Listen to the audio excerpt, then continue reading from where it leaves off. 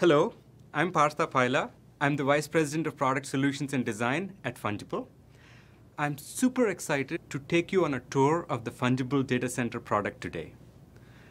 Modern data centers are incredibly complex ecologies with many moving parts. Administrators have to manage dozens of activities such as authentication, infrastructure definition and provisioning, multi-tenancy, underlay networks, overlay networks, isolation, application deployment and orchestration, and on and on and on. And typically, infrastructure administrators have to rely on different products built by different teams over different times to manage these deeply interconnected and overlapping activities. It is no wonder that survey after survey of professionals rate simplicity as their top requirement when they look at solutions in this space. The pursuit of an easy-to-use, comprehensive, single pane of glass management and orchestration solution has been the holy grail in our industry. Well, I'm here to report that that quest is finally over. We designed the Fungible Data Center, or the FDC as we call it, from the ground up to make your life easy so you can focus on what brings most value to your business: simplicity, agility, performance, and unparalleled economics. So let me show you some of the highlights of the Fungible Data Center, starting with the two types of roles supported in this solution. The data center administrator role, who is responsible for managing the data center's hardware infrastructure resources, the allocation of those resources to self-sufficient tenants. And the second type of role of the tenant, or what we call logical partitions, who is responsible for consuming those allocated resources by deploying applications. I will show you how easy it is to create these self-sufficient logical partitions in a bit, but first, let's dive into the world of a data center administrator. This is the management portal for the data center administrators, and they can log in using their organization's authentication credentials.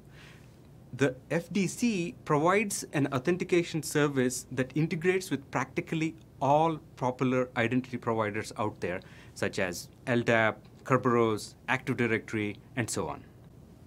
The data center administrator can manage all assets of the Fungible data center via this administrative plane.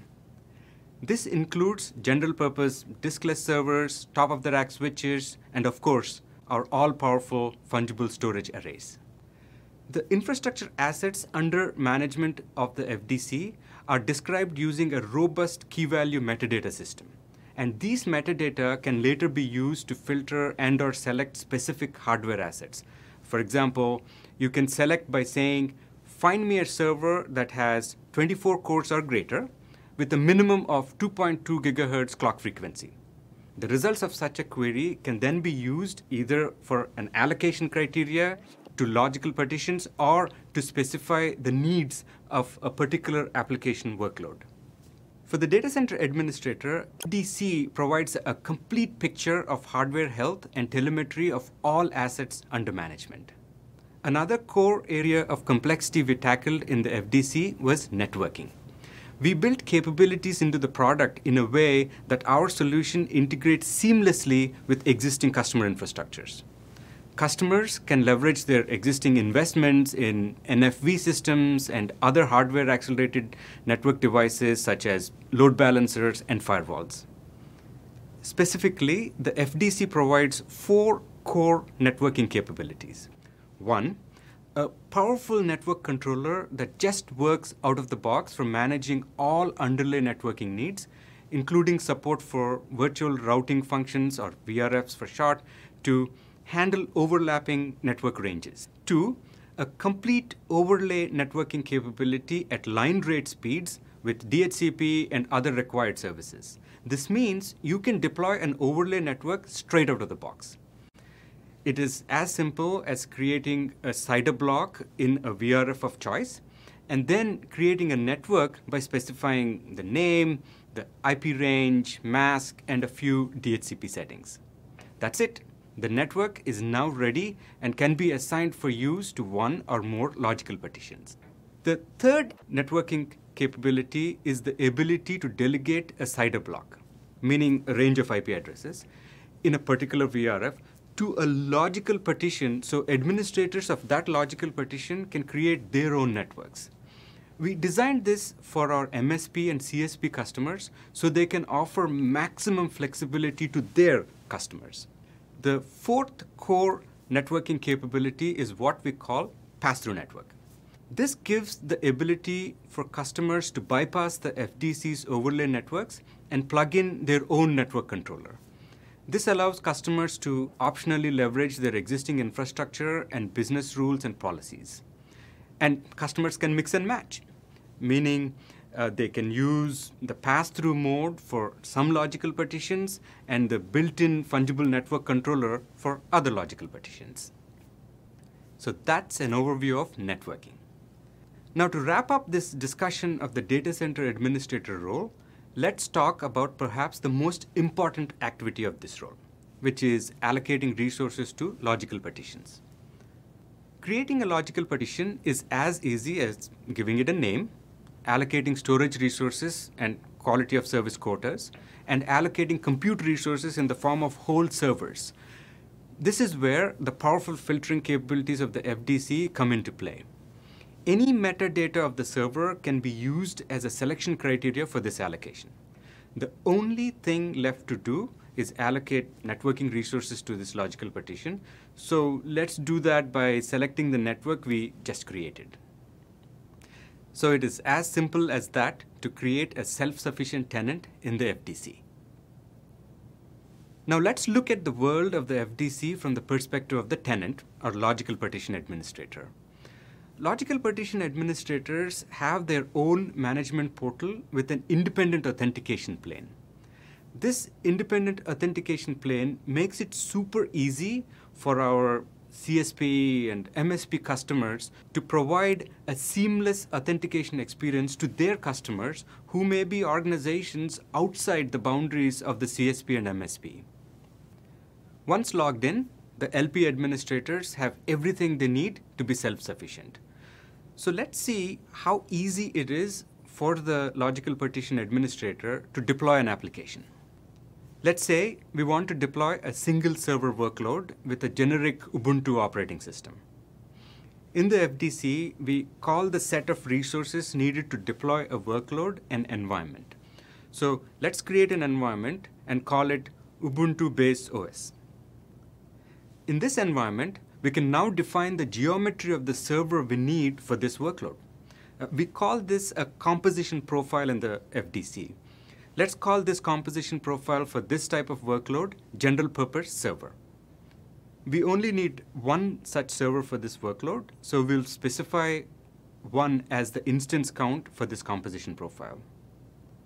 Let's say from a compute perspective, we want a server with a specific number of cores and memory.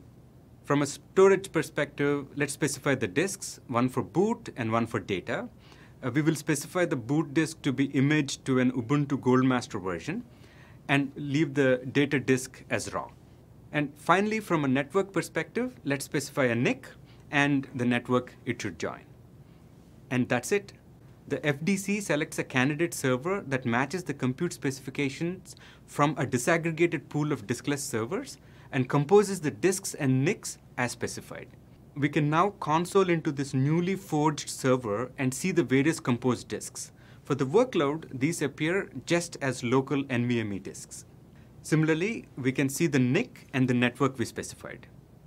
So it is as easy as that to compose a bare metal server. Now, using this core capability to create servers of arbitrary geometries, we can build templates to repeatably deploy applications of any scale and complexity. The FDC has marketplaces of such application templates, all ready to be deployed with a single click. Here is an example of a template for a Cassandra environment.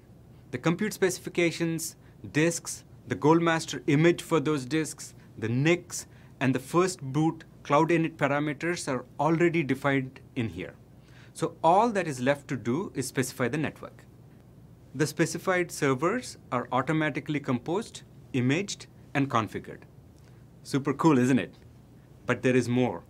Imagine a typical data center situation where one of the application clusters is running at peak capacity and could use more resources, while there are other application clusters that are idling and barely using theirs. Wouldn't it be great if we could non-disruptively move these resources from the idling workloads to the ones at full load? Well, in the FDC, you could do that as easily as this. Go to the idling application. Let's pick the Ubuntu workload we just deployed. Select an instance, shut it down, and detach the diskless compute server driving it. The application state of this instance, including the hardware signature, the disk and NIC states, including the MAC and IP addresses, are all preserved. Then you can go to the @load application and use that server we just detached to rehydrate an instance to alleviate its load. Now let's take a moment to reflect on what we achieved here. The action of taking a general purpose server that is driving one application instance, detaching it while preserving the entire hardware state of that workload, and moving it to power another workload instance somewhere else is just one small step in the FDC. But it is a giant leap in the evolution of data center. Starting now, you don't have to look at a workload and try to figure out what resources you have on what rack in the data center to deploy that workload. You can take any generalized resources to hotspots anywhere else in the data center. This is thin provisioning of servers, something that is not possible today in bare metal. So a data center no longer has to be this monolithic entity with rigid islands of immutable hardware types. A data center can now be this fungible, self-balancing ecosystem where compute resources can dynamically be moved from places where they are underutilized to hotspots where they are best utilized. The fungible data center is a carefully crafted labor of love from an incredible team of designers, engineers, and product people. We absolutely loved building it and cannot wait for you to try it. Thank you.